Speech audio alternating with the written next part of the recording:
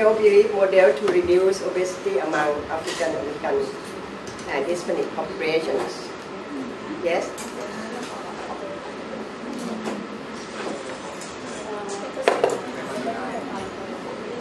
This paper, they use the health belief model to reduce the obesity and unhealthy problems in African American and Hispanic population.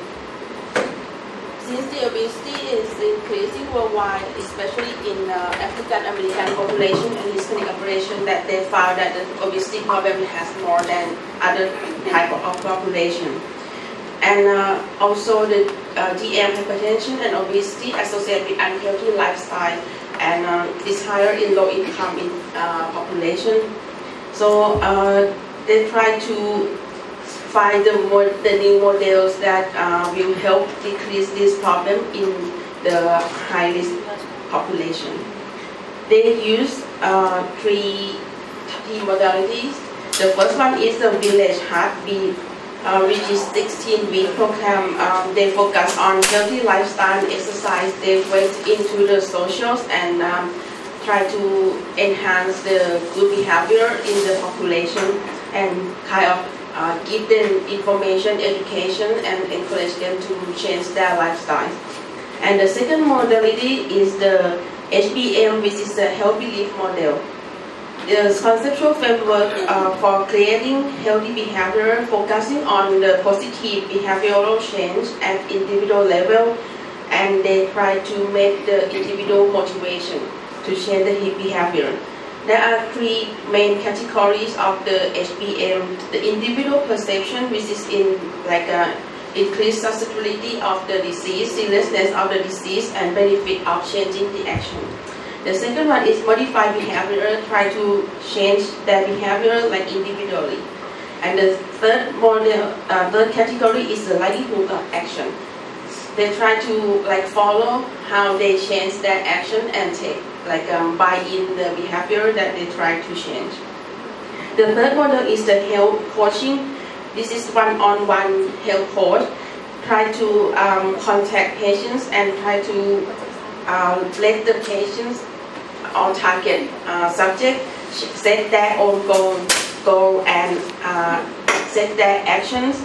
Try to find out the barriers and change behavior according to the goals, and then complete the goals together.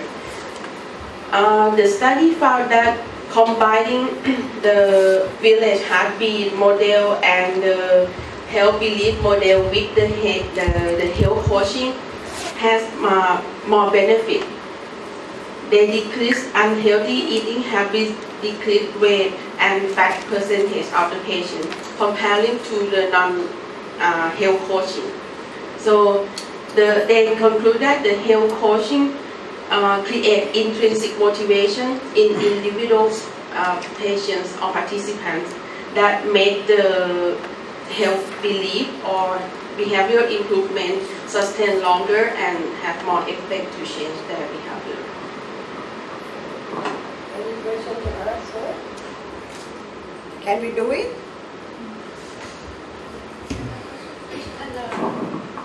For sustainable outcome, but in this study, the follow-up only 16 weeks. I think it's not claim about the sustainability goal. For the health coaching, they have many steps that they set the primary goals and then they try to find the barriers and then they finish the goals and set goals and find barriers and then finish the goal. Find out barrier and maintain the barrier. Yeah. But the patient is the one who set that goal. I think actually it's quite good program for motivate the people. As I understand in this paper, they try to motivate the people who might the risk for the poor appearance or the low adherence from the health service, something like that. Because the patient has a low income and in the high criminal something in this group, and But in this program is quite intensive in 16 weeks. But I'm not sure for the long term is will can sustain this program to motivate these people. If you want to sustain this kind of program, how should we go about it? I hope in initial phase of the program can motivate some degree of the patient, and after 15 weeks, it may have it's like a follow-up period every 3 months in 1 or 2 visits, and if they can sustain, you can get the longer period for the follow-up. But they cannot follow the program, you can pick them to intensive again, something like that. But I think it's quite, but actually it's quite consume the resource. Quite more consume the resource to intensive program. Similar to behavioral change, it's very difficult to find a factor that can sustain the change for each people, each individual. Like we talked last relaxation, it's not about the education, but the factor that can affect the people to change for the long time is difficult to find. And I don't know, maybe the research is not the answer, cannot answer. I don't know. I think we discussed this kind of topic in a previous blog as well. Actually about the behavioral. Remember the article about the Fitbit in Singapore? Actually, when the people were given incentives, they will do it, and while the incentive is out, they will just return the Fitbit and they will not do a health exercise or more walkings compared to the others. I think, yeah, you can do it with, for example, like a small incentive because the participants are those with low income, for example. You can have those kind of things, or perhaps something that what they need, like in Africa, they gave Indomie for children to come for vaccination. So depends on what they actually need in daily living. So the program will sustain longer, and I think it will success. So you really need to like have a reward for people to behave. Really? Yeah, I think it's for definitely. Really? There's a theory called Maslow theory. It's a theory of needs. So if I'm not mistaken, it consists of 5 or 6 indicators. Which the first one is psychological needs. So it is included in the food, place to rest, money. So it's the basic needs of every people. And then after the psychological need, safety, and then love and companionship, and then, if I'm not mistaken, like self-esteem is at the top. So that's why some people don't really think that being safety and healthy is not really important, because they couldn't even afford the first line of need, which is the food, money, place to rest. So that's why they really need incentives, money, or Indomie, just to push them. That's the basic theory. So basically, people need some like a basic need, housing, food, thing like that. But in a way, if you want to change people's behavior or want to do something with them, and you need to give them rewards all the time, it's not possible. It's not possible, right? Government cannot afford that.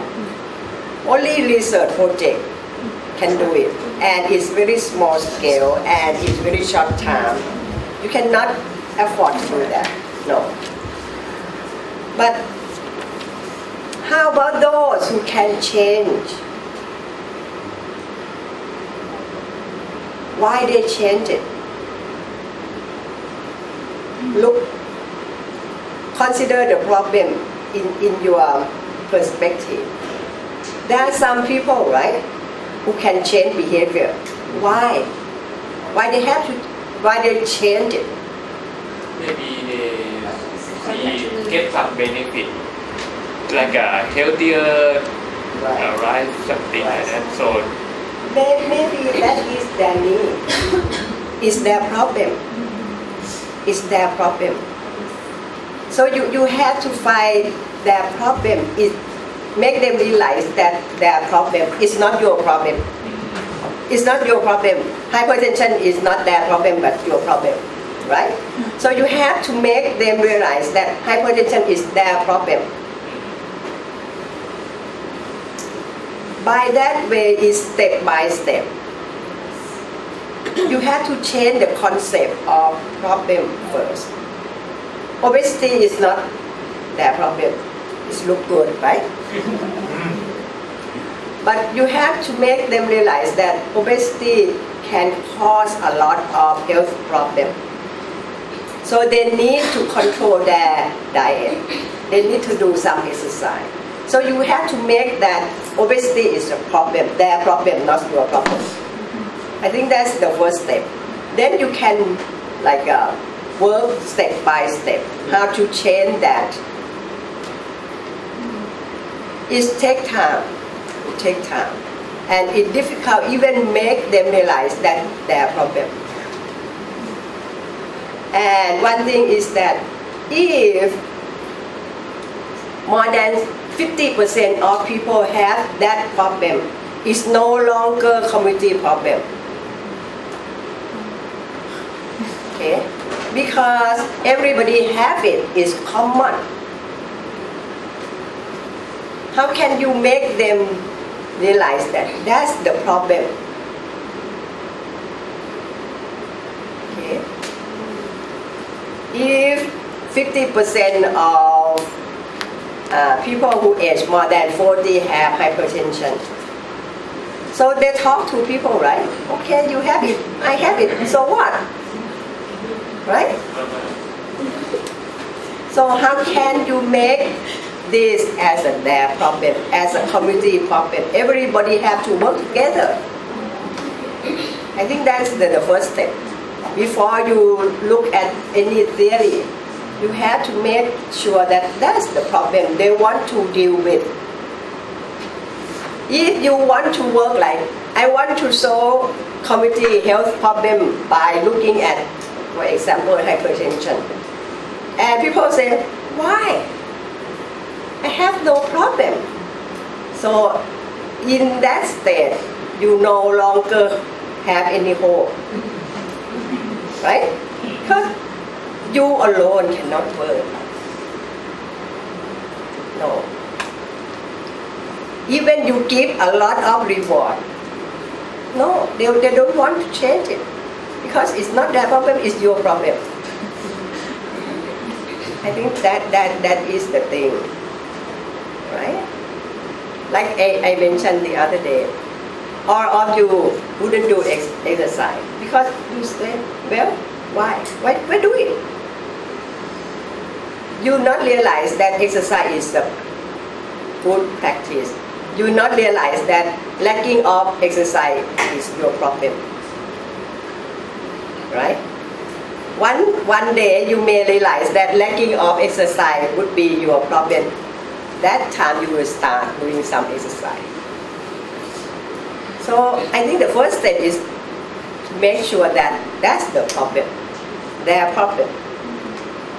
Before you looking at any strategy or any theory, any methodology. Okay? Yes?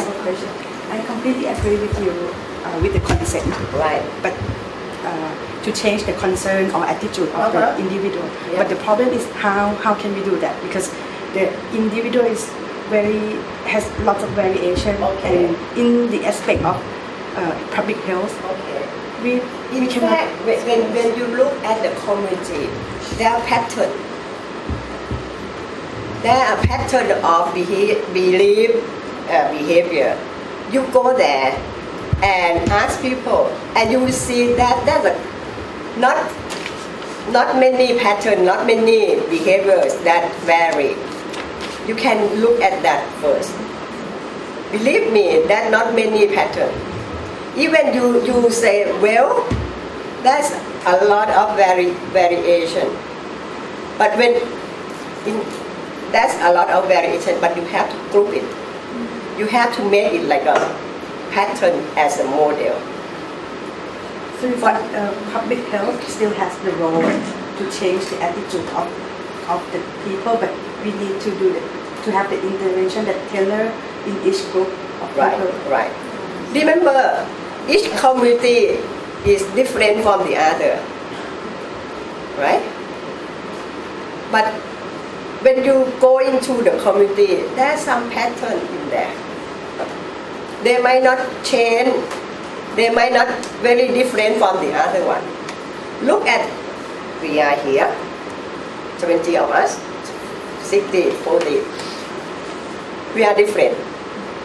But in a way, we are the same, right?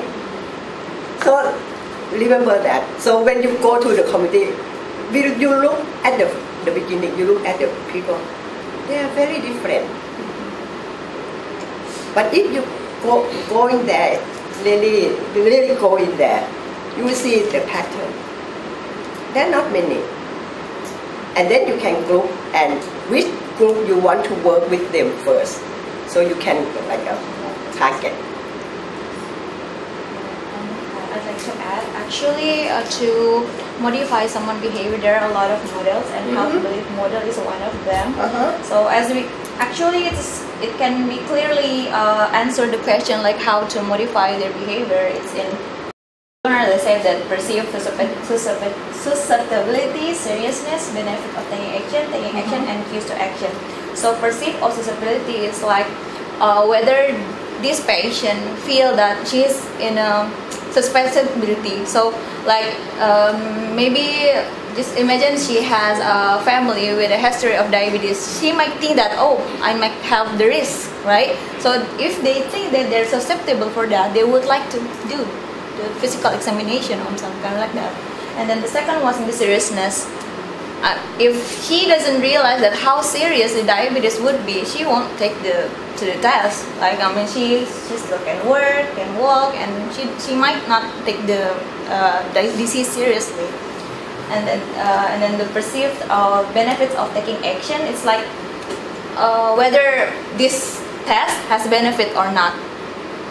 And then for taking action, it's actually related to the access to the healthcare and according to the cost, transportation also. So they might consider whether this is benefit or outweigh the barrier, so she might not come. And then cues to taking action, it's actually, we can say that this is a need the advice to the healthcare provider, like they might giving the advice whether it can be understand by the patient or not. So actually that's the step. So briefly, this is actually the journal that taking the model, and they would like to test it in the real life whether it's work or not. Any question for her?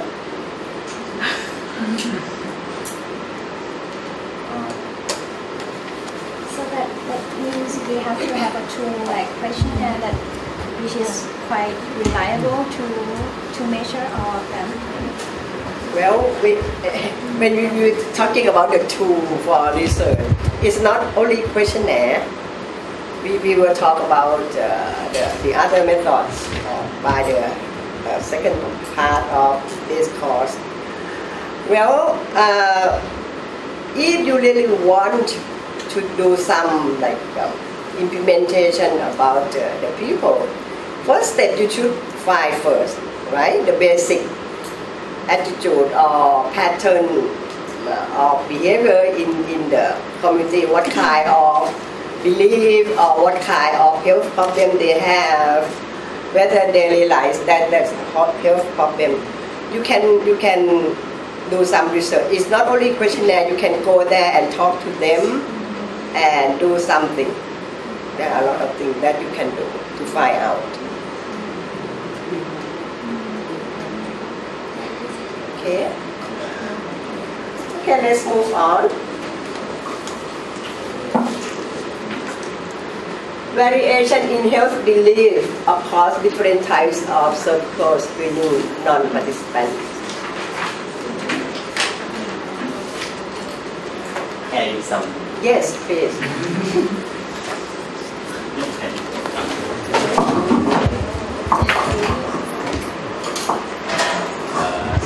Actually, I try to understand the model of health behavior, but I think it's more easier to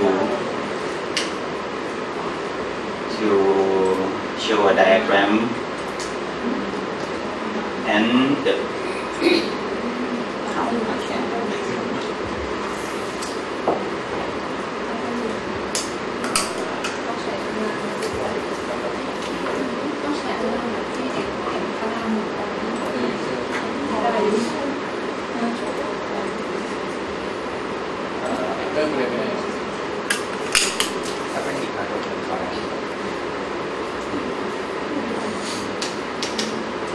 Okay, I try to explain because this paper reference the previous study and they show the model that they do, but they don't show in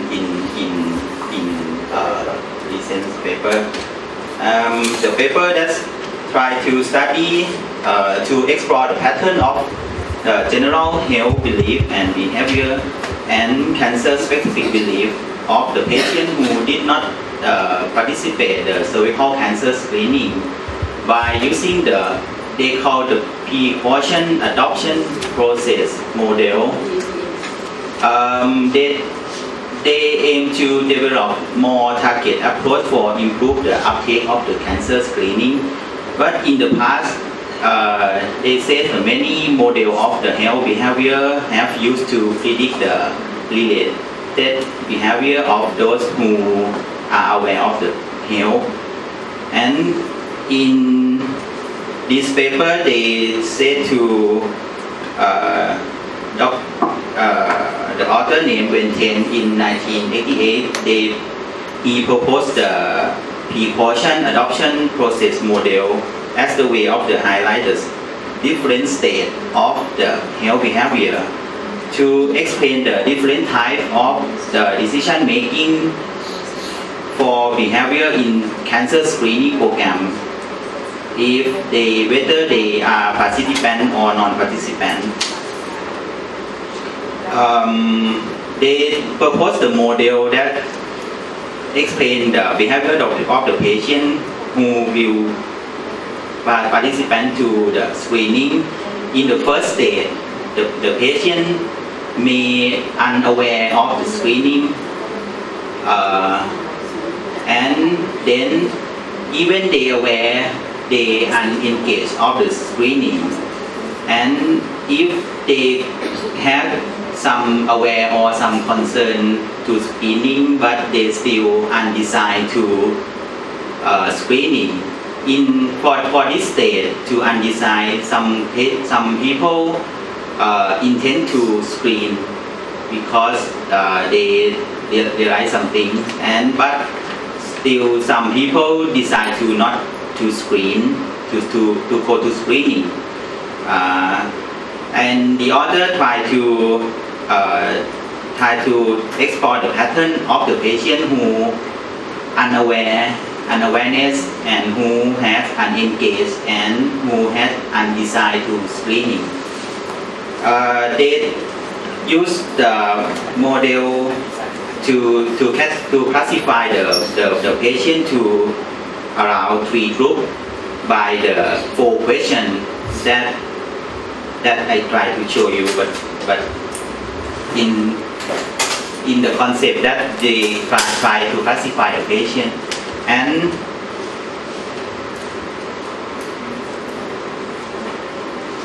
and after they classify the patient and then they interview the patient with the question to assess the general health belief and behavior and cancer specific belief. After they interview, they score the patient and group the patient, then take the score to analyze how those have the behavior in different pattern, in the different type. As the teacher say previous.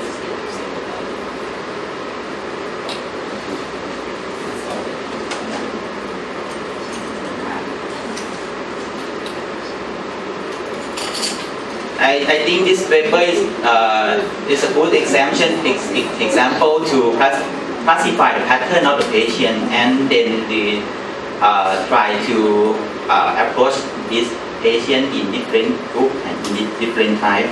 They interview the woman aged 25 to 64 years in UK by stratifying random location sampling across the country. The patient has classified into 4 groups and used the multivariate logistic regression to analyze and report as the odds ratio. I just want to summarize the result. For the sum result, they said in unawareness group where they have the most fatalistic about cancer prevention and has the most negative attitude toward the cancer. Fatalistic, that means the belief that all event that means the cancer is predetermined and therefore unevitable. Then the patient is not too aware the screening.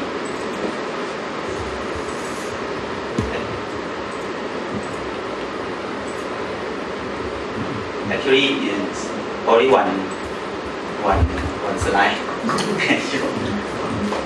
As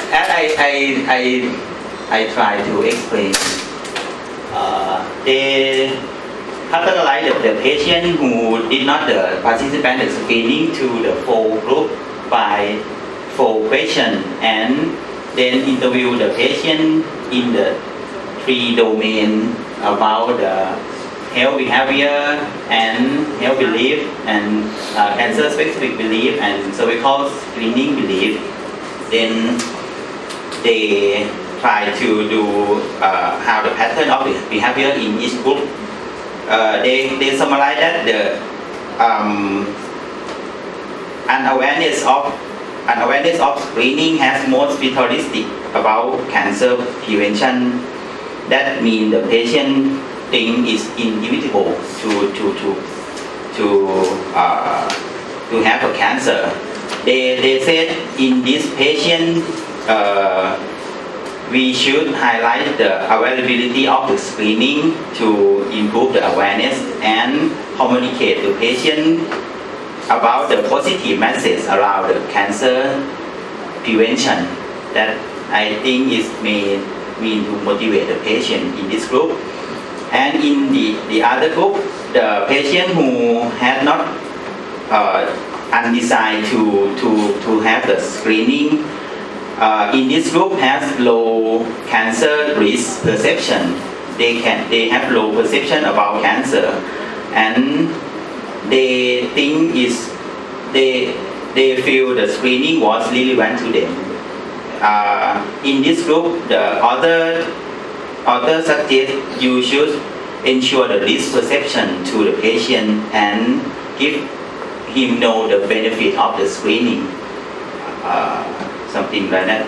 And in my opinion, in this paper, they explore and try to understand the health behavior of the patient, who may be our problem because they did not attend to screening.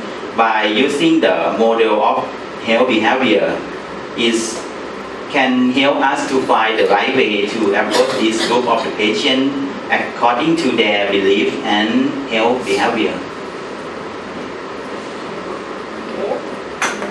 Question for you.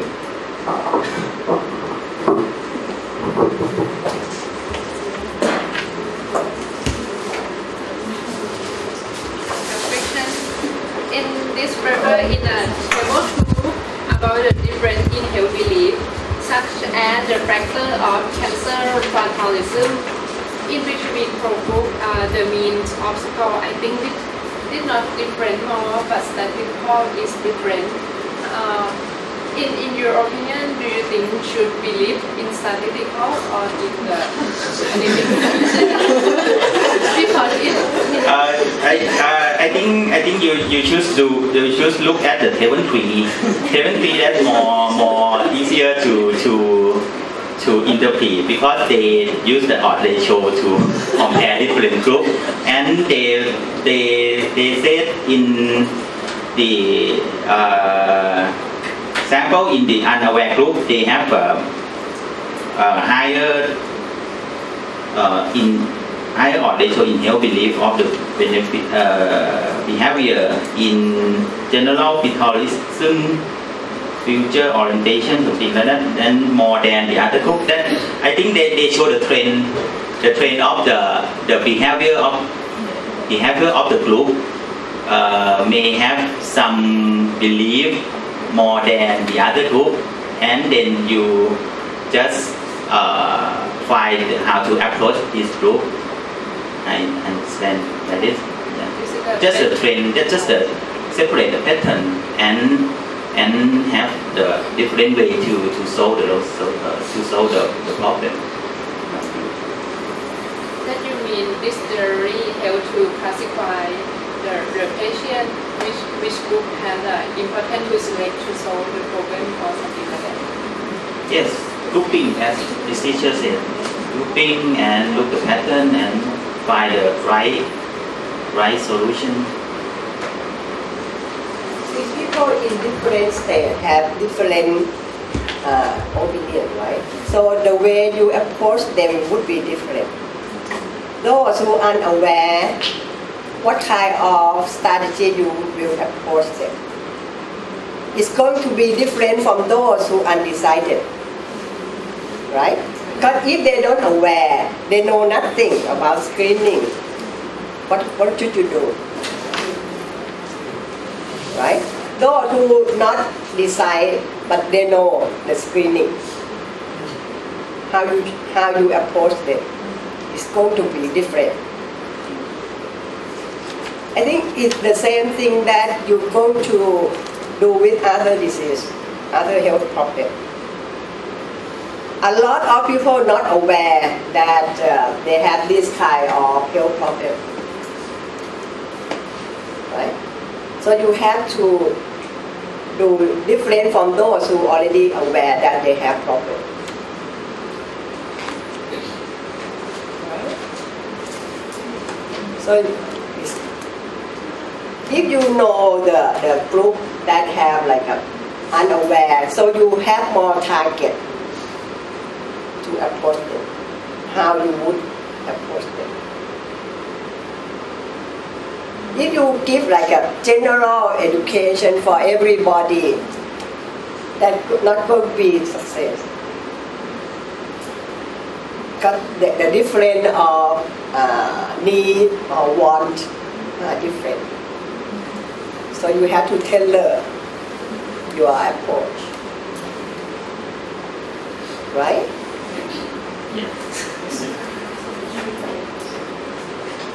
Can you explain this model again? I think you just know the concept, that's okay. Because in detail, I think that is, I think we know all the concept, that's okay. But know the detail of the model. What is the concept? I don't understand. Concept as you ask the question, they try to explore the pattern of the behavior of the patient and then grouping by using this model. But this model actually that's the state is the patient the in one patient may have the different state in unaware state. That the first state that patient don't know anything about screening, but if you know something but they don't engage the screening. The second state or the third state they undecided, they know but they have some belief, some behavior, something that they cannot decide to screening. But they in model they said some decide to intend the screening, but some decide to not intend the screening. Find the factors and grouping the people. Yeah, grouping the people by behavior, right? This, but actually I don't understand. Any behavior? Yeah.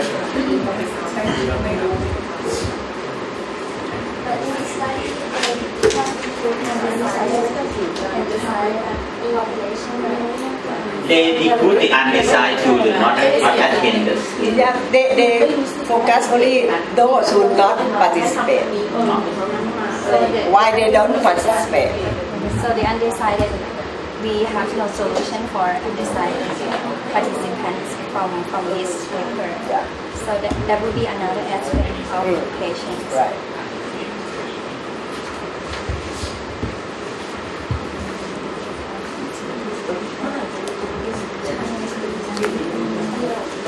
Yes. And another aspect that I think is important in real practice, and how about how to maintain the screening program. You want them to come screening every year? Every year all have the frequent screening because the cervical cancer is have the long course of the disease. Right. When they come to see you, you have to motivate them. You have to tell them, if they come this year and it's normal, right? It doesn't mean that next year going to be normal, right? So you have like to repeat the benefit of screening. They might really ask you, what kind of benefit from screening? I come to your screening for 5 years. I have nothing for return. So you have to give them the answer. Why they have to come every year? Right? And you see a lot of patients who come, a lot of people come only 1 year and disappear. Right? Right?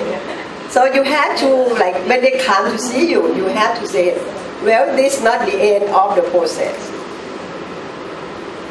Right?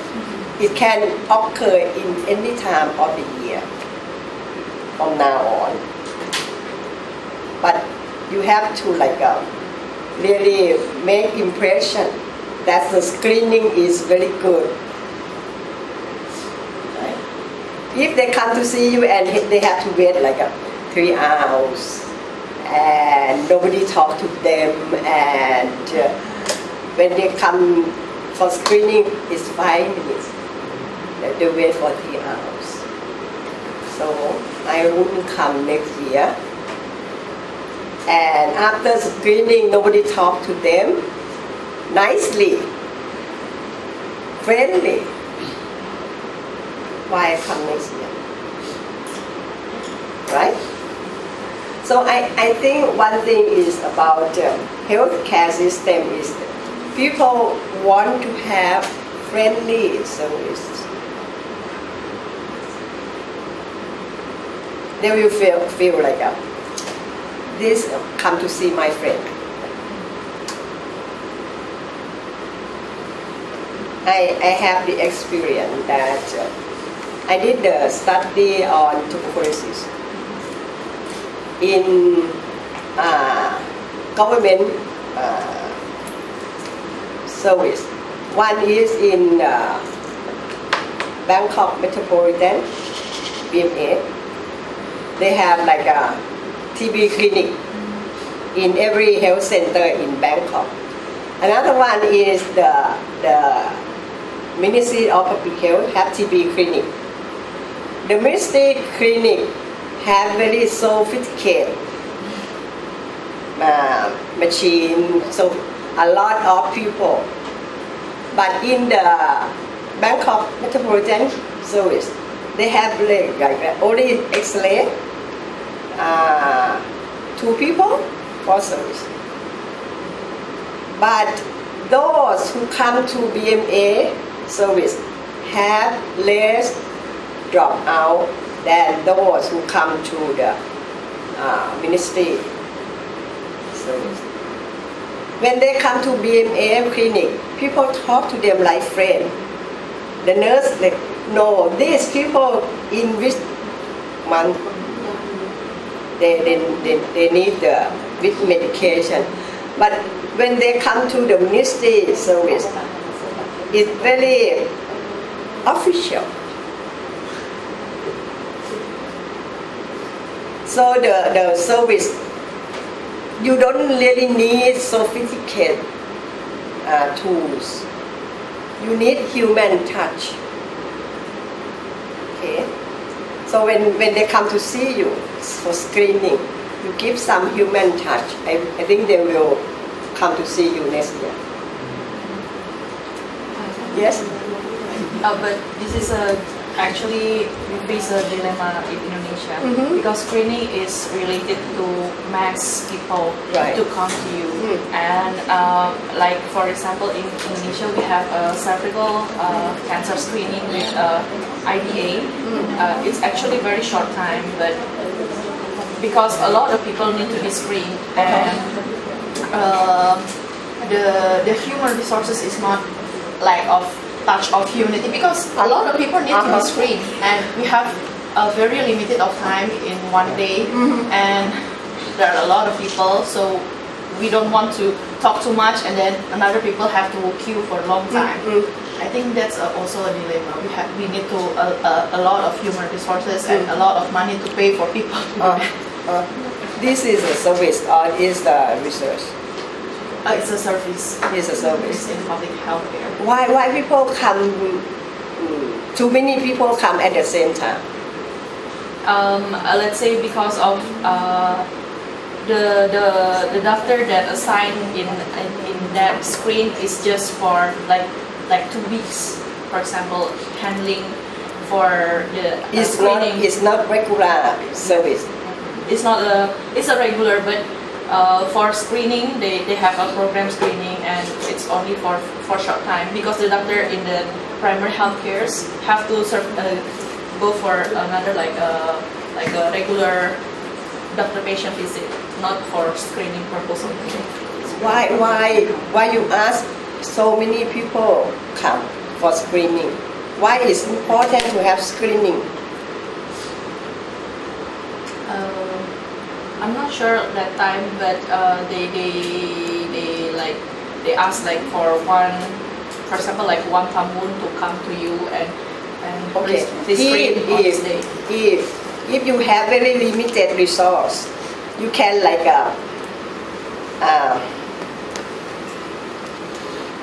ask those who really need screening, those who have tendency or have the list of screening.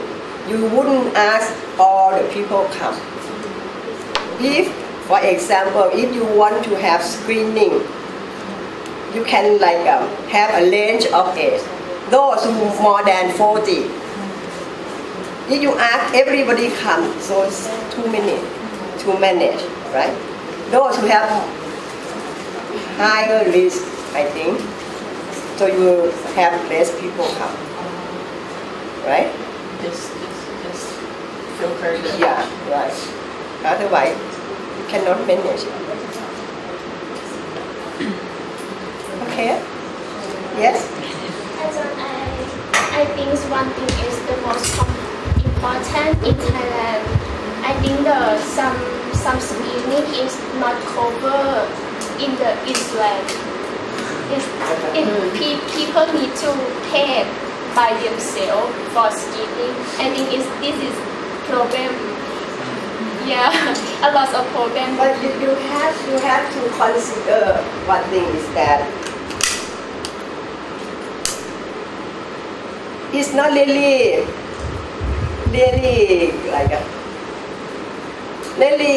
have evidence that screening really have the benefit.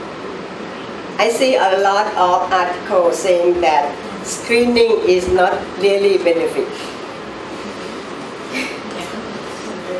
And it may make people more anxiety. So you have to consider that. And I don't think you need you talking about the government, right? If you ask the budget for the government to cover screening, I think you will the country going to be bankrupt. Because it's very expensive, right? Screening. And the benefit, a lot of people doubt. So you have to consider that also.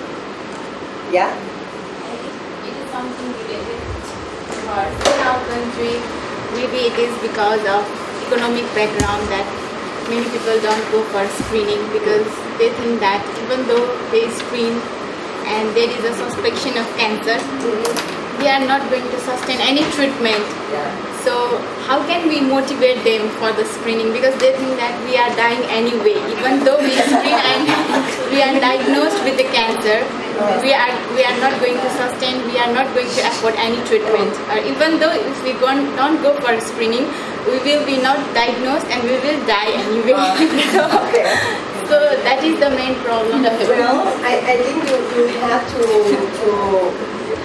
to look at whether they are in the risk group. If they don't have any other risk behavior, any risk factor, just let them go. You don't need everybody for screening, right? And screening is only in the high technology hospital. You cannot have the screening in the primary hospital, right? So you don't need everybody come to Kathmandu. Nowadays in Nepal, government of Nepal has made free of cost for cervical cancer screening now since 2 years, and there is a provision of giving around 5 lakh for medication and all other radiotherapy and chemotherapy for cancer patients. I think this has really in recent days because the main cause is that after people realize that after having cancer they will almost die, and why to spend a lot more of money.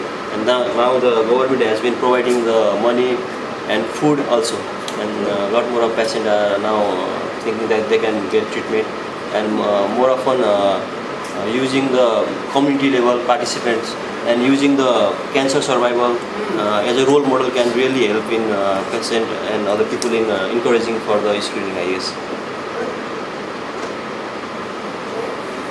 Okay, let's move on.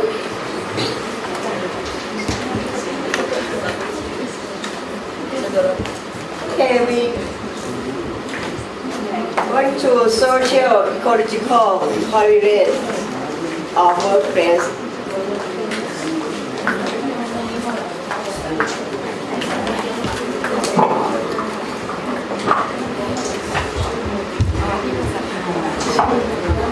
This article, Social Ecology Correlates of Workplace Sedentary Behavior.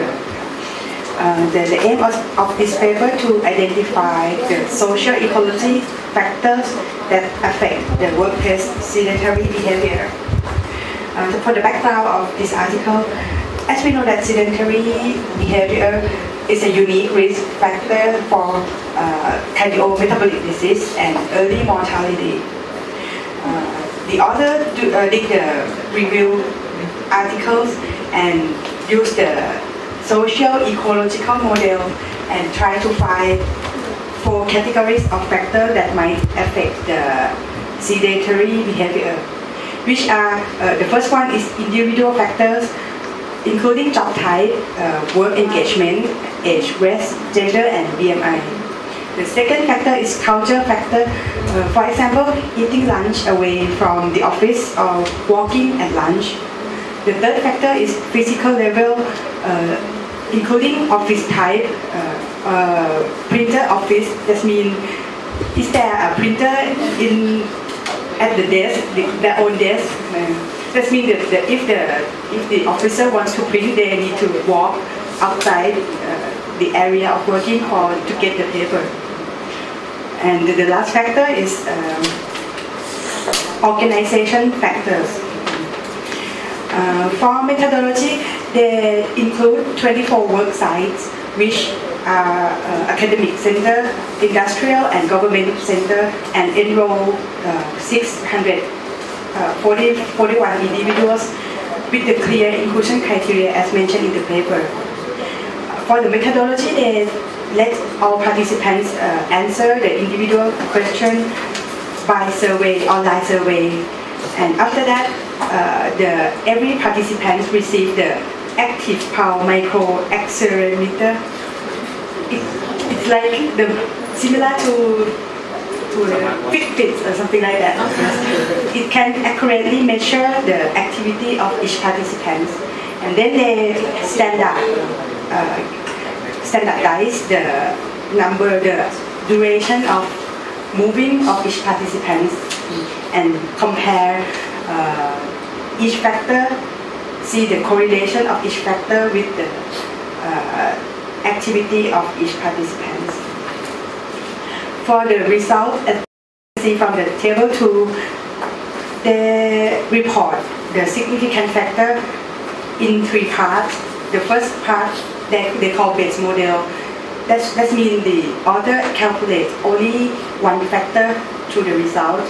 The second one is two-way interaction. They try to combine 2 factors and see the correlation. And the third one is 3-way interactions. They combine 3 factors and see the correlation. For each factor, the base model, we can see from the table that individual factors have no impact. Job type, age, or something like that has no impact for the sedentary behavior. For the second category, cultural factors, walking to lunch and face-to-face interaction. I think that means the people in the office that likes to talk to each other all the time and walk and talk together. And these 2 factors have the impact to the sedentary behavior. For the third factor, physical factors, the private office have the impact. And the last one, industry factors, also have the impact of sedentary activity.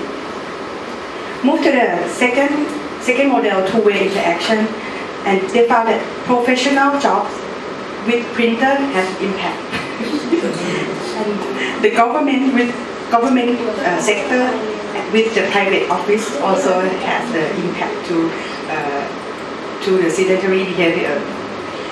And for three-way models, three-way interactions model, industry job, clerical and private office have the impact on the sedentary model.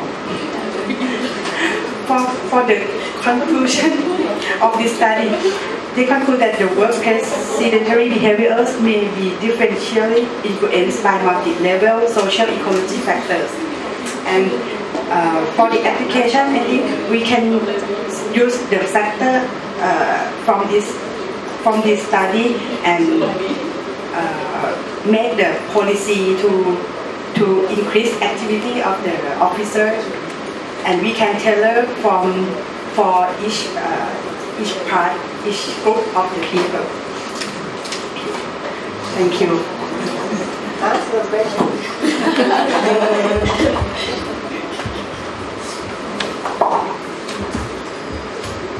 See, when you look at this behavior, you will see that it's very like a normal, right? But if you look at the factor they studied, every point in your environment affect your behavior, right? Everything. Whether you go to lunch in the cafeteria or you have lunch at your office. Whether you have printer at your desk or you have center printer. Everything affects your behavior. It's small things, but everything considered. I think this paper is like they would like to emphasize that if you would like to change the health behavior, maybe the target maybe not just like to change their mind or their belief, maybe change something physical. Right. And it's easier. It's easier. If you want to have your staff have a healthy food, you don't have to tell them, but you ask the cafeteria. Okay, make a good food. Right. Because everybody have to go there, right? So that's it. Have less salty food, have less oily food. And another point from paper is the factor that affect in this group maybe not affect important in another group. As we can see that if we analyze only one factor, some factor is significant, but when they combine with another factor, it's not significant. Like this factor in the people who work as professional may be significant, but this factor in the individual who work as an executive may not significant. So the conclusion is the same as like we talked, that we should tailor grouping the people and give the intervention that tailor in each group.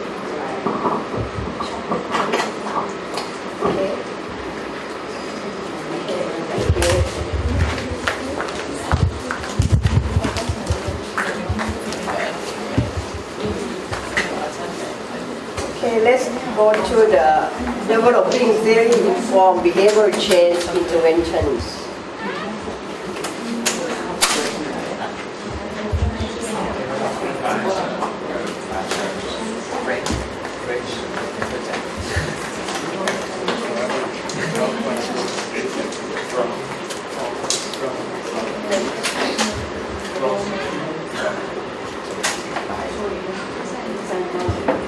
I think you might see this is a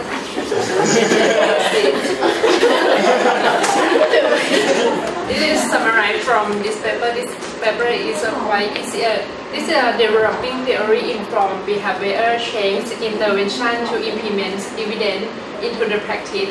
This is a systemic approach using theory domain frameworks. The background is now we have a gap between theory and practical, and this model is a TDF or theoretical domain framework. This helps to reduce the gap between theory and practicals. They should acute low back pain to be the ones on disease to use these models, and the model is try to developing implement invention to change behavior, not a patient behavior, but in the physician behavior to treat the patient.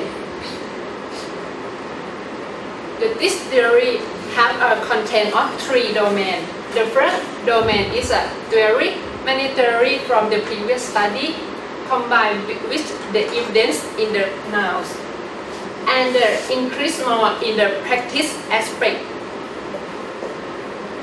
The method of this paper is use the group discussion between the physicians and use the frameworks. Is a 4 step. Step 1, use the question asked about the physician who need to do.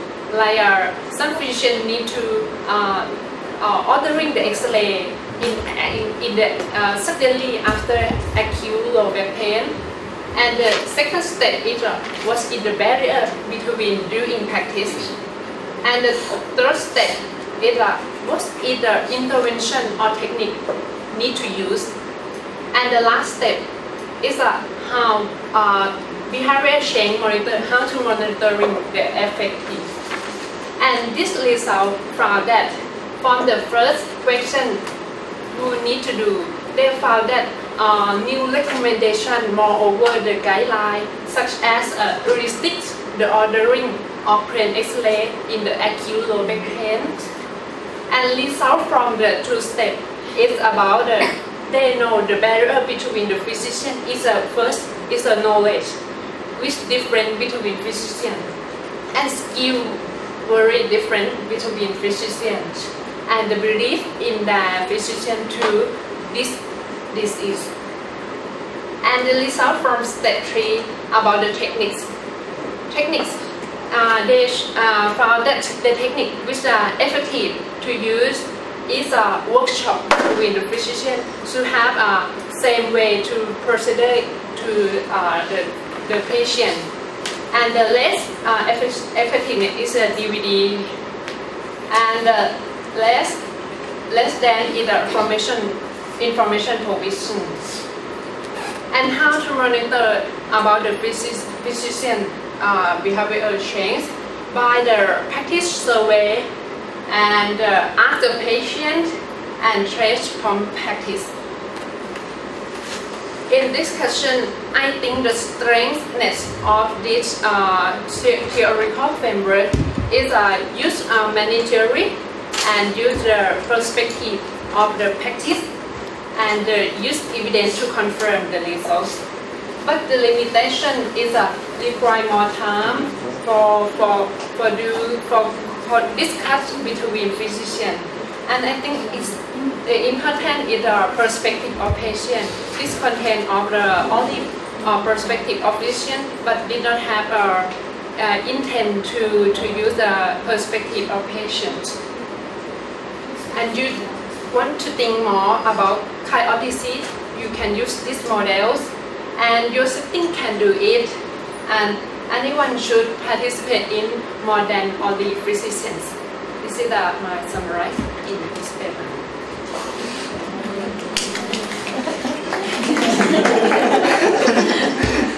Any question for her?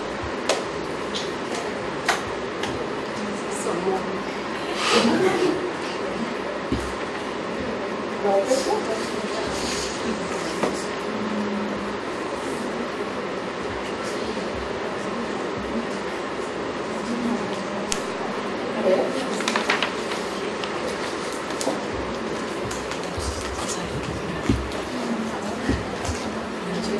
Okay, let's go to the predicting walking and cycling behavior change using an extended theory of planned behavior.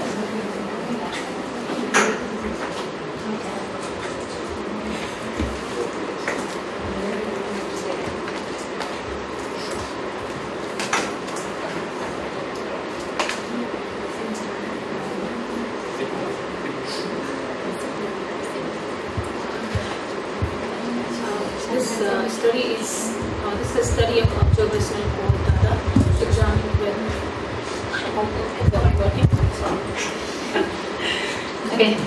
This is a study of observational cohort data examined whether an extended version of the theory of planned behavior predicted change in walking and cycling for transport and recreation using a population-based sample of adults from 3 UK municipalities.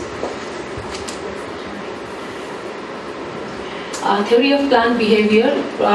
This theory proposes that behavior is a reasoned decision determined by intention, which is influenced by one's attitude towards the behavior. For example, a positive or negative evaluation of the outcome to a situation. And second one is subjective norms, for example, like the perceived social pressure to perform the behavior. And third one is the perceived behavioral control, for example, the perceived ease of control over performing that behavior. According to this theory, individuals are likely to intend to follow a particular health action if they believe that the behavior will lead to particular outcomes which they value. If they believe that people whose views they value think they should carry out the behavior, and if they feel that they have the necessary resources and opportunities to perform the behavior. That is, behavior is under an individual conscious control. When examining habitual behaviors, the role of consciousness may become less important as behaviors are more likely to be triggered and maintained automatically. It suggests that everyday travel is a habitual behavior, leading some researchers to extend the theory of planned behavior to include a measure of habit. In this study, this method The study is an observational cohort analysis of iConnect survey data from a population-based sample of adults from 3 municipalities in UK.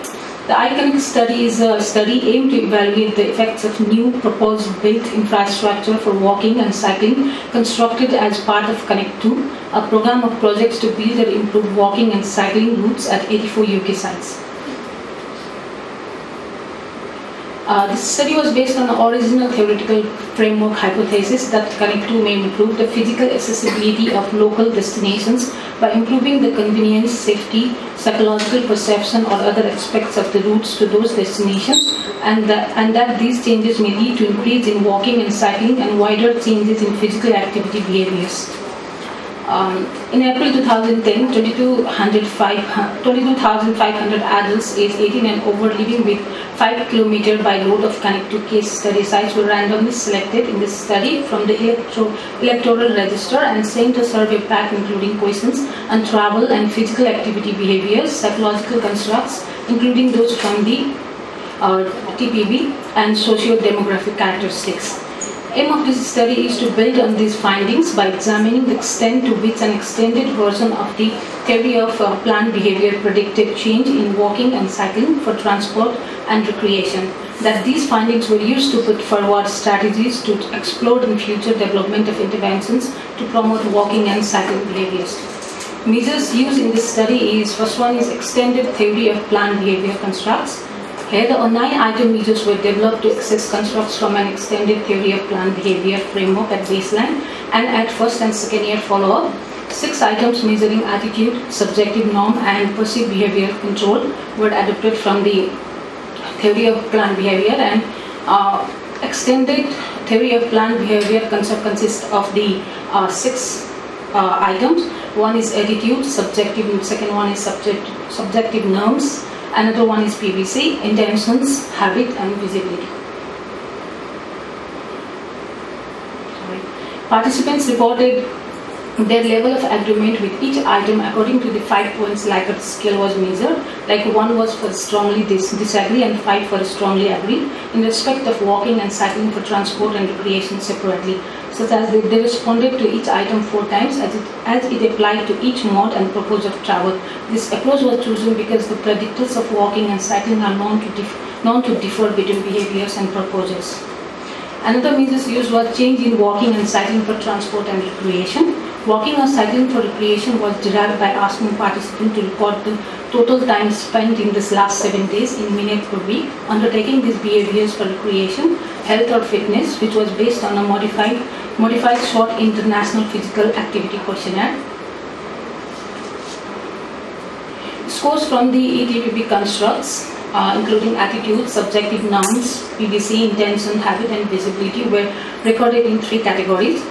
First one was broadly positive, which were as those who somewhat or strongly agreed with the statement, and those who neither agreed nor agreed was in the neutral categories, and those who somewhat or strongly disagreed was on a broadly negative category.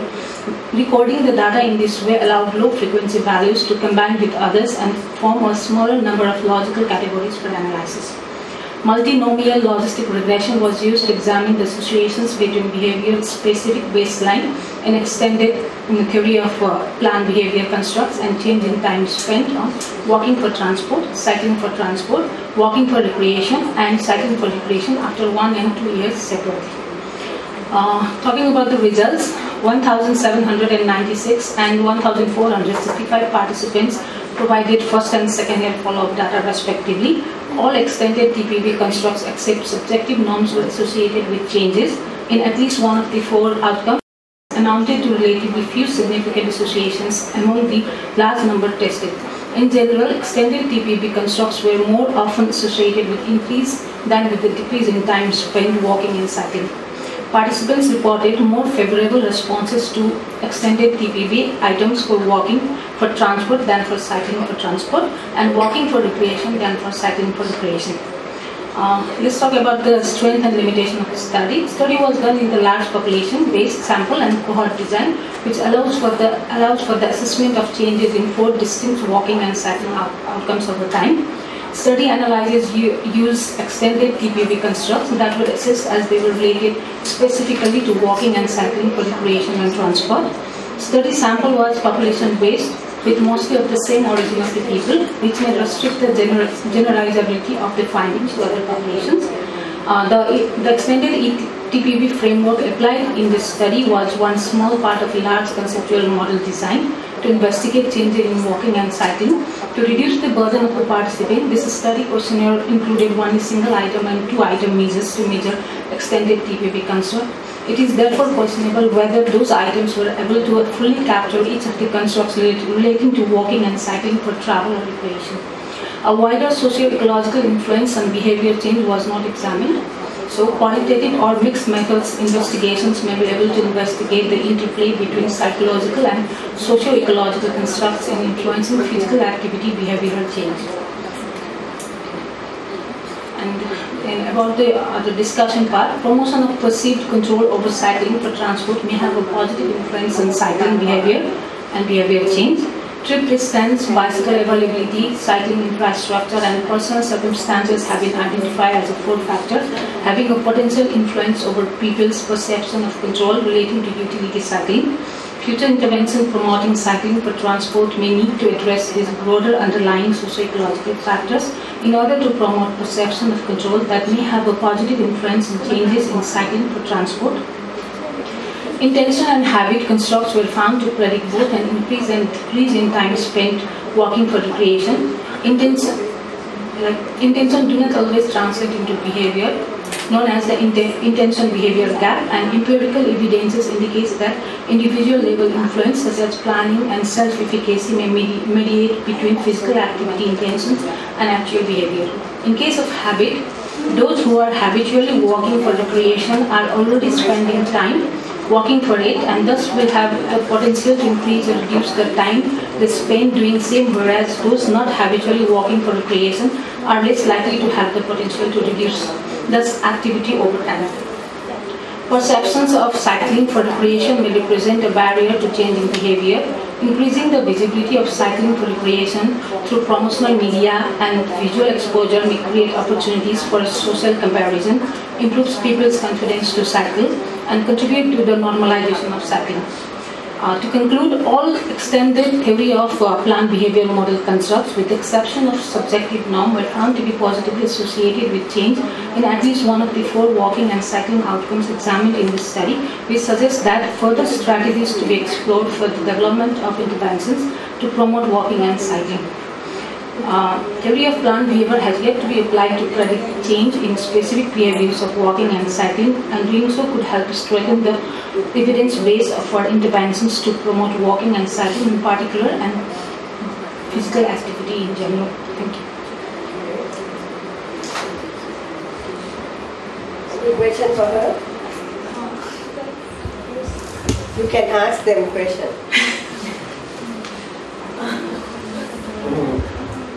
Complicated. Oh, that.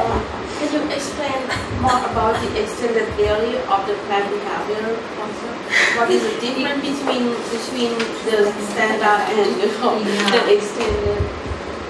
Actually, it was very long, so I just did point out things on it. Actually, in theory of planned behavior, there was only 3 content: attitude, subjective norm, and PBC. Perceived behavior control, and in this extended theory, intention, habit, and visibility is added. So there is a 6 content. It's in supplementary appendix. It's not in article. So they add habit and visibility. Intention, habit, and visibility. They have mentioned it like attitude in instrumental and experimental. Like item in instrumental is that it is if it is beneficial. Like for example, if it's about me, it is beneficial for me to walk for travel or not. And in experimental, it is walking for travel is enjoyable or not. If we'll feel that, we'll do or not. That is the attitude. And in subjective norm, there is an inductive and descriptive. Inductive, there is the people in my life whose opinions I value most would approve of me walking for travel or not. And in descriptive, most people who are important to me walk for travel or not. So if I will get influence from that subjective norm or not. And then in perceived behavior control, they have self-efficacy and controllability. In self-efficacy, they told that it is possible for me to walk for travel or not. And in controllability, it is mostly up to me whether I will walk for travel or not.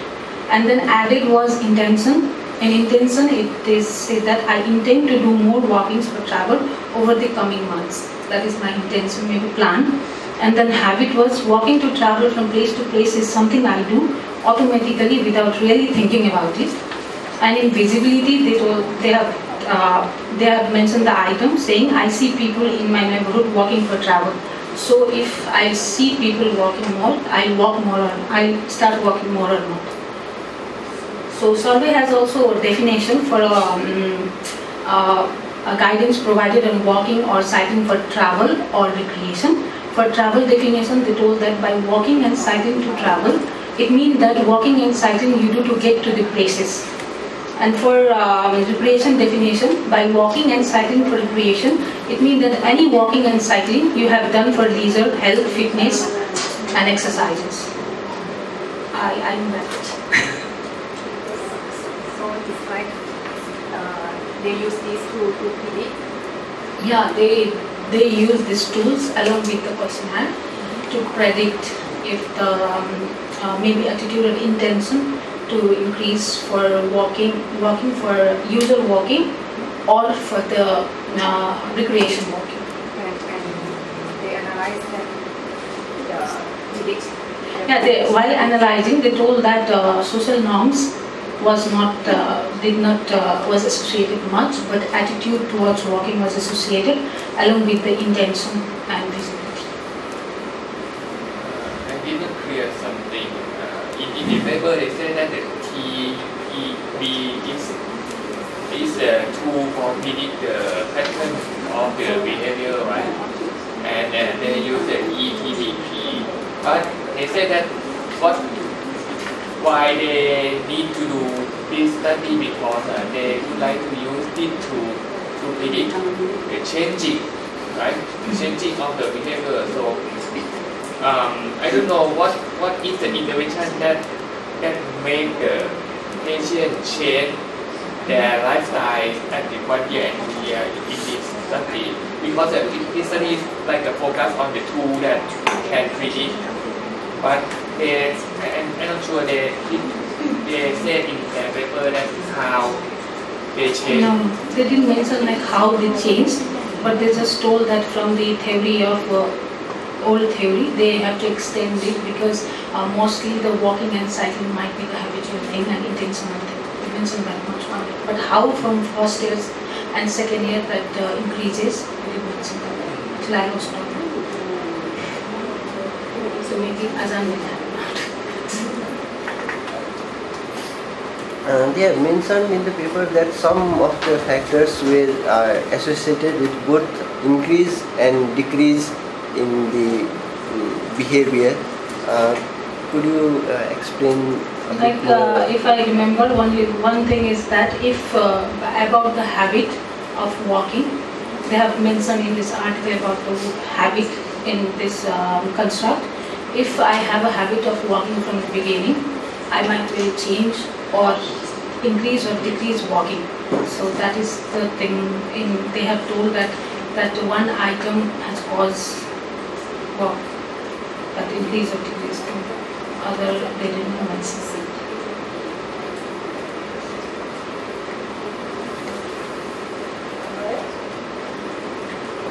Thank you. I don't think there's any more questions. Okay, come to the last paper. Thank you.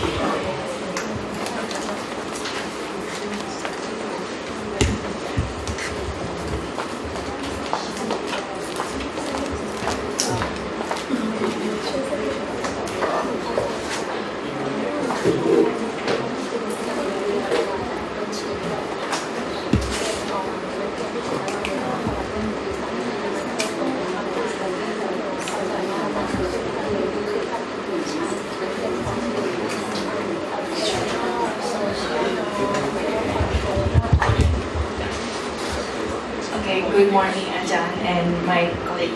Actually, I don't have slides for this one. I will show you supplementary later on. Okay, we will talk about Saving Lives at Birth, Development of Retrospective Theory of Change, Impact Framework, and Prioritize Metrics.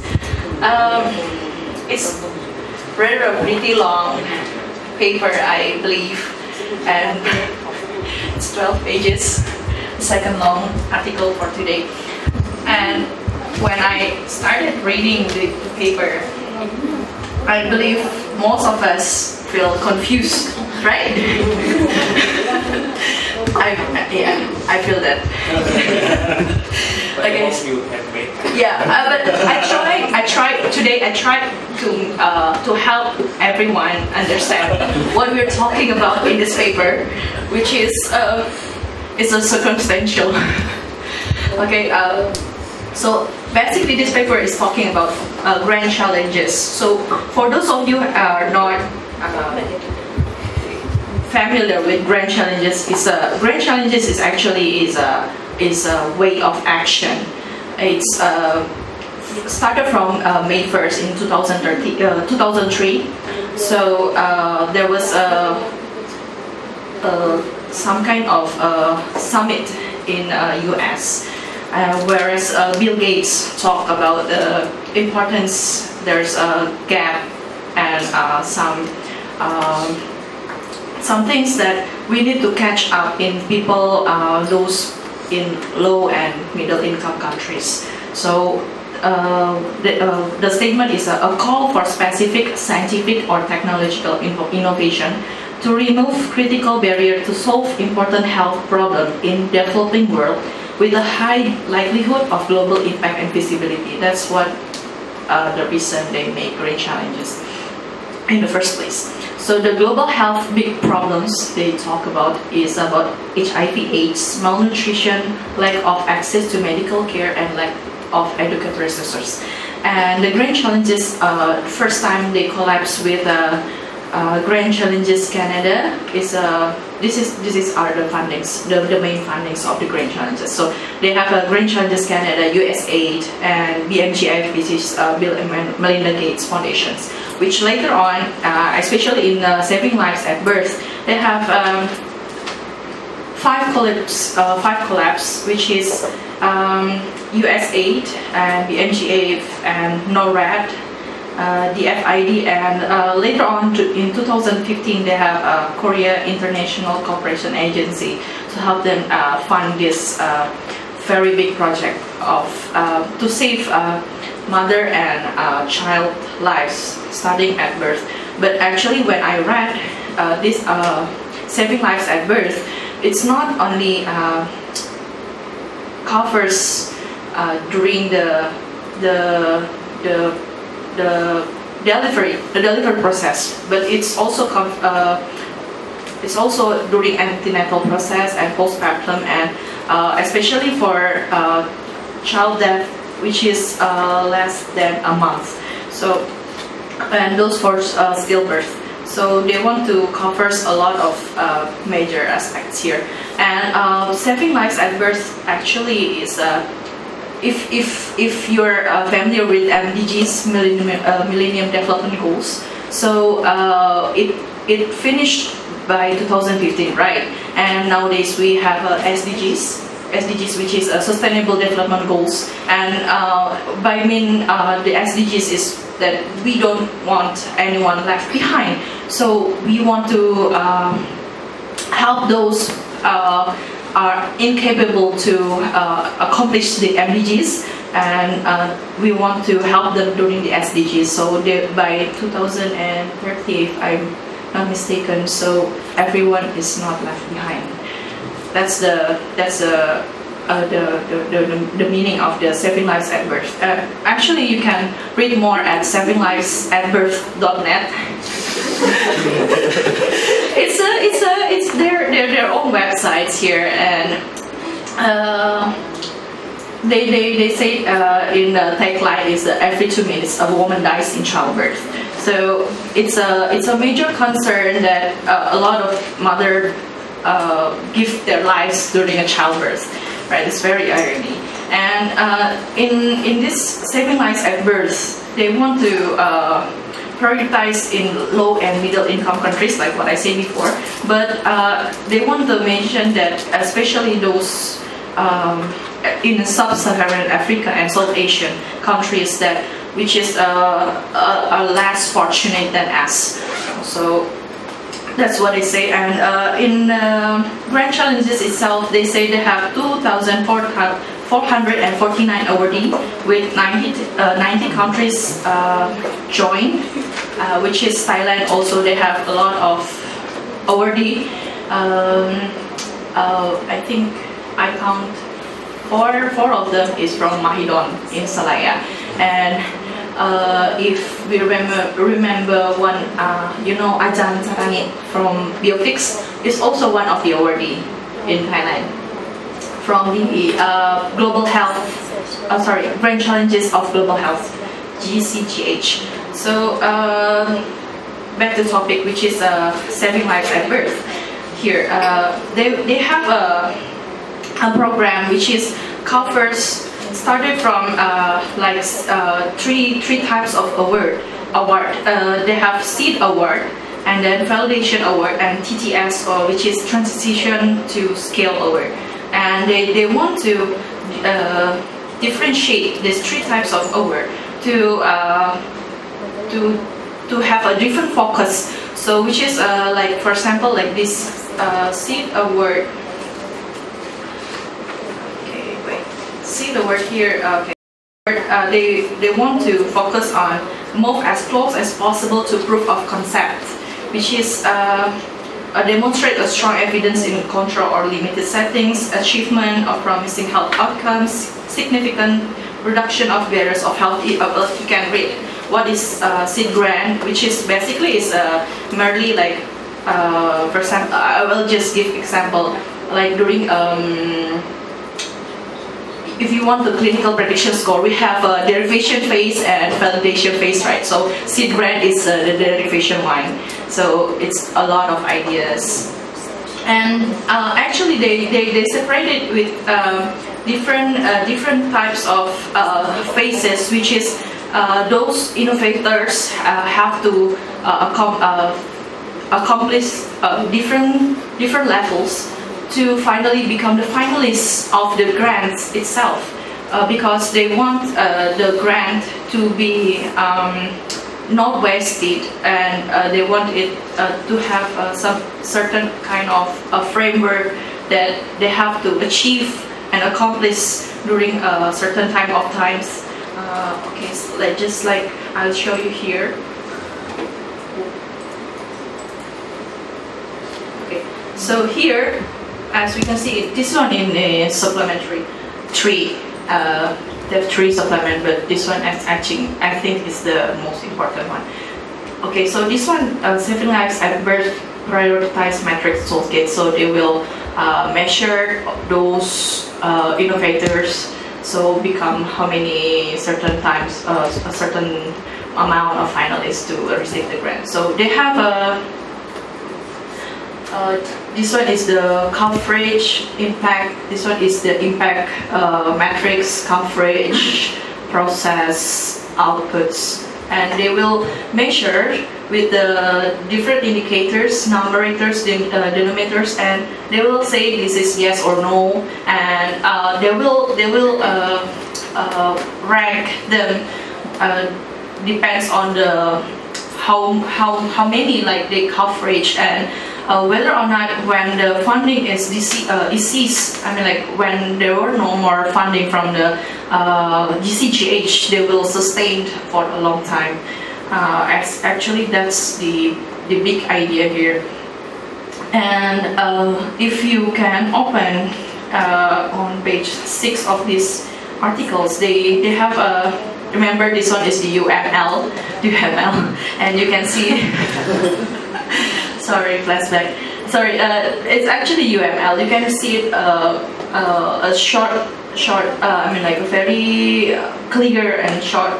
How the phase and the development of the ideas until you can get the finalists and the impact itself.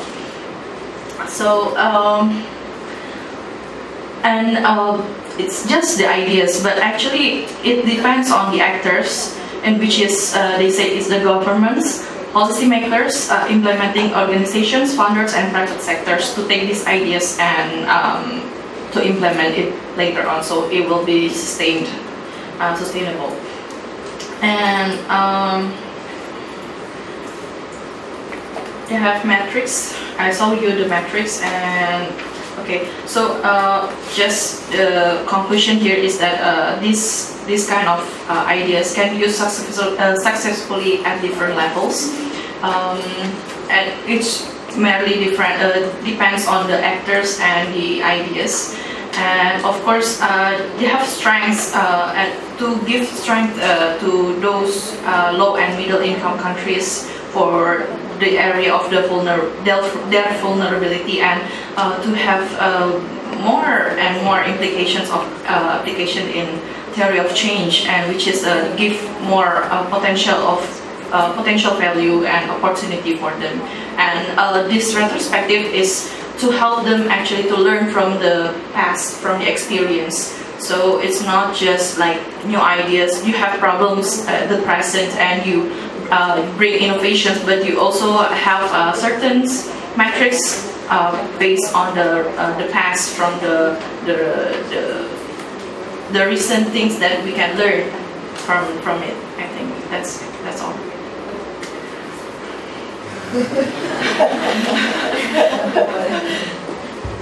Any question? Okay, thank you. This section, I want you to know that there are several conceptual frameworks or theory, social theory, if you want to work on any health problem. Several of them. Remember one thing. Theory in social science is very different from science. 1 + 1 may not be 2, maybe 3 or 4. And when you apply theory in one community or in one population, the result would be different from the other. The factor that we saw in this paper may be very different from ours. Even we study the same problem, use the same theory. Okay? And one theory can apply in several disease or health problems. One health problem can use several theories. It depends on the circumstance or the situation that you study. You don't have to remember theory. Okay? If you want to work on this, you have to identify which health problem you're going to go first. And then you look at the factors and target it. And then you may find the theory later. Why you have to use theory? Because it's going to broaden your idea. When you find the target problem, you might have very narrow mind about that, very focused. But if you have theory and you review literature, it might broaden your idea or your strategy. Okay, so you don't have to remember theory. There's a lot of theory. If you see that the paper say, well, perceived susceptibility is important to screening, but we may not find perceived susceptibility that important in Thai society. For example, the same factors may not be in the same situation. Okay, why? Why the same factor is not happen in Thailand, in Indonesia, and in Nepal? Maybe from culture. Right, because our culture, our environment are different. So you have to keep that in mind. The same thing as theory. Okay. Any question?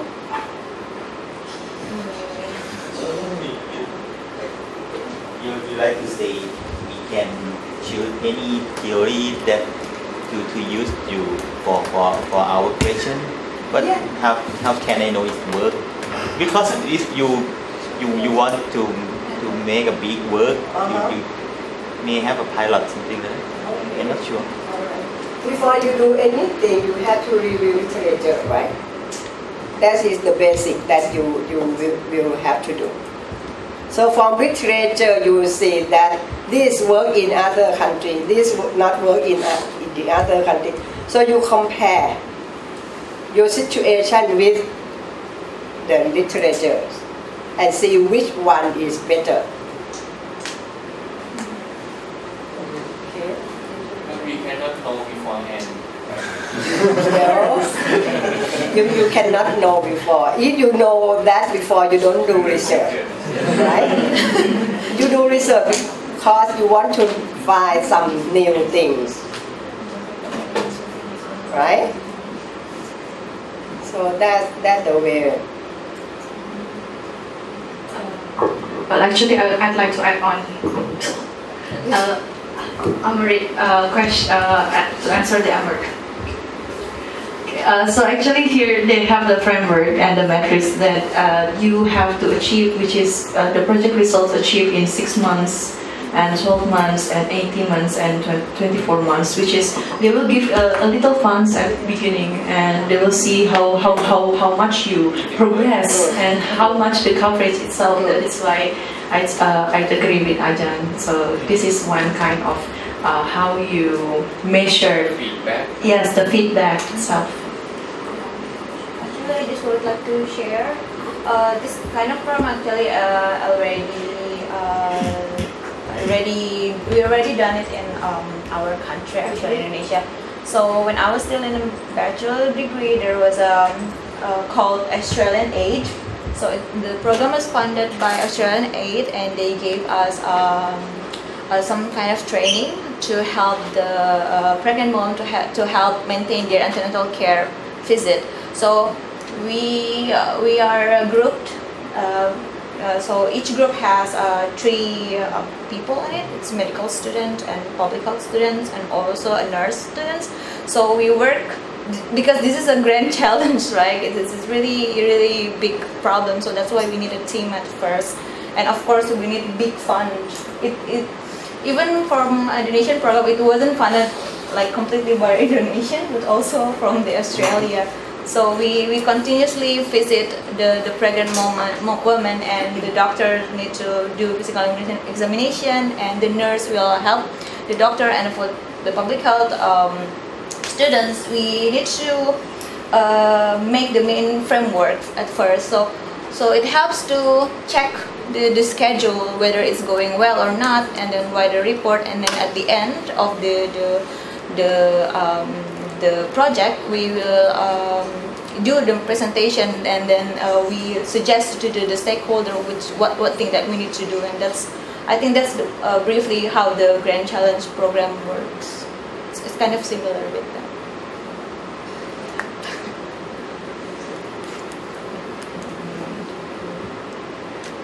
Okay, that's it. Okay. Any other idea?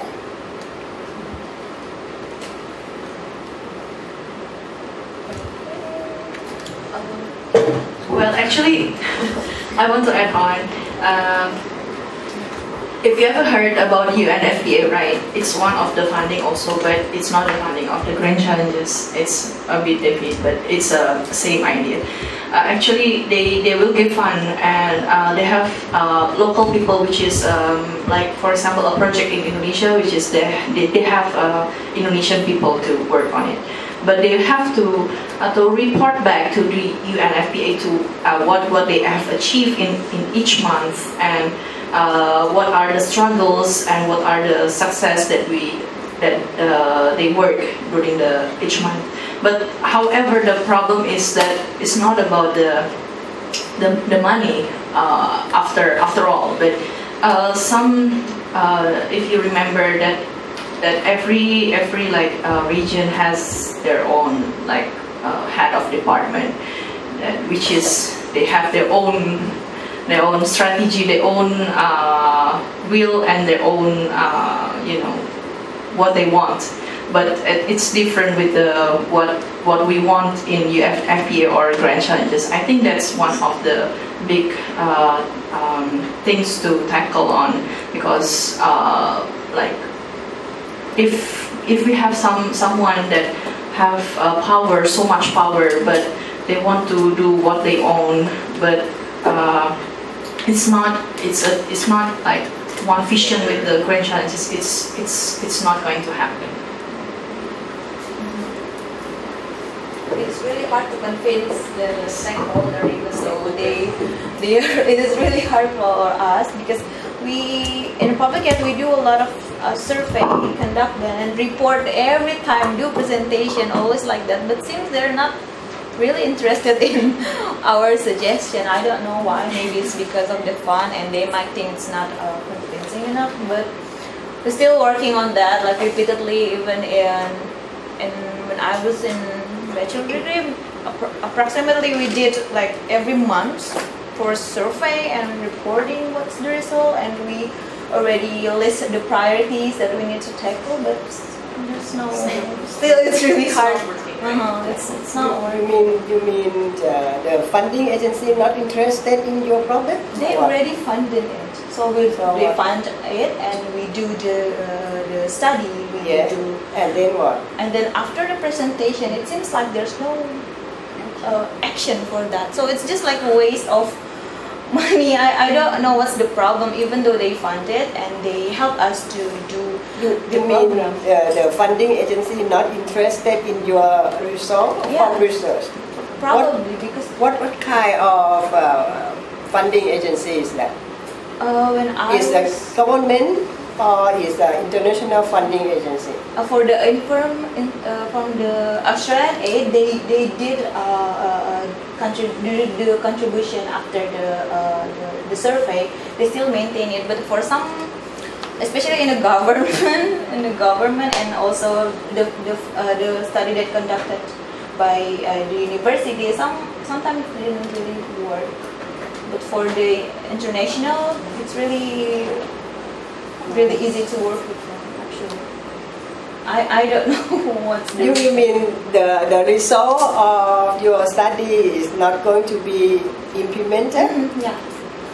Well, I think that's different strategy, because some of research funding agency, it's not their role to implement. So you have to separate that. Because implementation, they would concern with the local people. For example, the Canadian have like a very big agency for research. They only do research, not implementation. Because implementation is like is very complicated. And you need a lot of effort from local people. And if you say, well, they're not interested in your result, maybe they're interested in your result, but they don't have any further funding for you. After that. Yeah. Maybe it's one of the... If they're not interested in your result, they wouldn't fund at the first place. So you have to separate several things. And it depends on the quality of the result you presented. That's also. Whether it's convincing, right? If you just do the survey, it's not convincing. And a lot of researchers just do the survey. So what?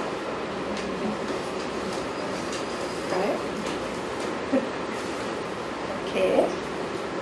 Any other issue? because of we have many theory to adapt for doing research in social science.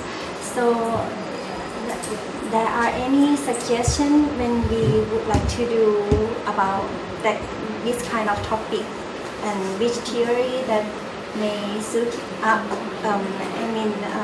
appropriate. Yeah, appropriate.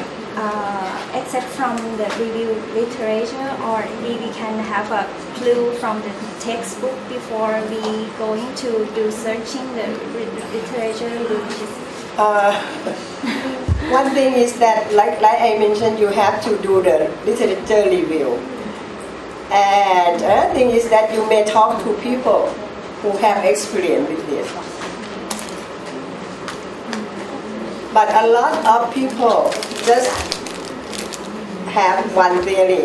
Okay, those who work with health relief model just health relief model can apply to all. Those who work with plan action just this is the best. But I don't think so. I think it depends on the health problem, and it depends on the circumstance of that problem. If you review literature, you have a broader mind. Okay? Alright, see you next week.